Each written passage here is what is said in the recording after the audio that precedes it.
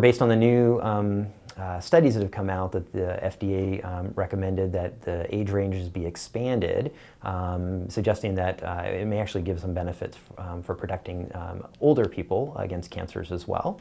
And so if we can do anything to protect people against cancer by administering a vaccine, it looks like the studies are now supporting that.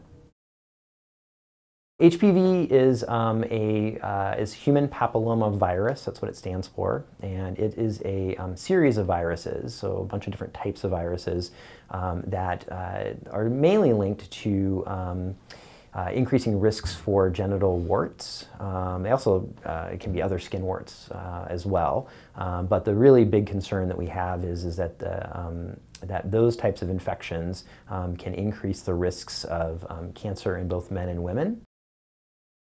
Right now, what has happened is that the FDA has approved the vaccine for use up to the age of 45.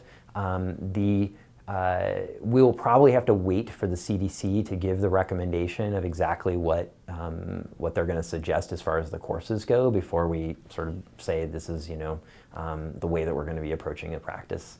So it's still a little bit early to exactly say like what we'll be for sure recommending. But again, my suspicion based on the studies is that it's going to be up to age 45 for people to get the course.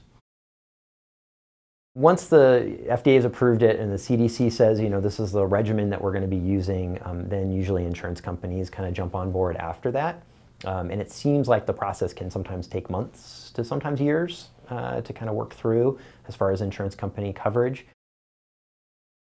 So it not only expands the opportunity for people who may have missed it when they were younger or now patients who are older, but it also is going to cover those people who I've had conversations with, or other providers have had conversations with, who might be interested in getting the vaccine but are outside the age range that was recommended for.